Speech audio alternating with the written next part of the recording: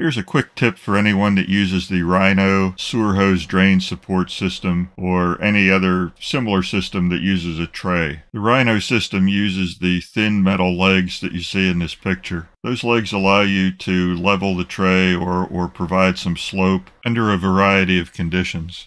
While using this tray, I found several things that just are sort of annoying to me.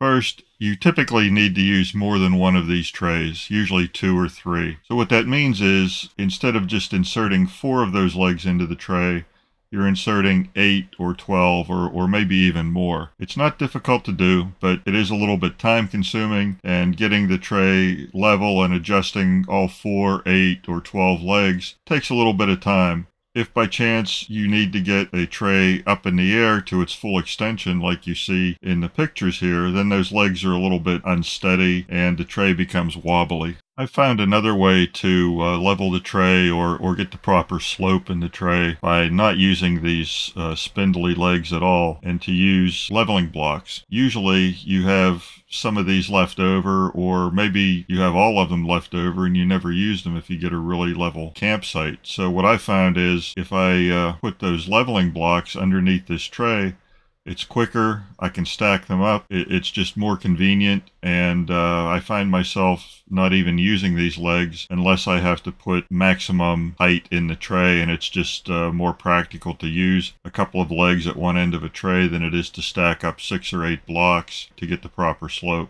If you don't happen to have any spare leveling blocks laying around, I've also found that firewood seems to work fairly well. If you found this tip useful, please give it a thumbs up. Thank you for watching.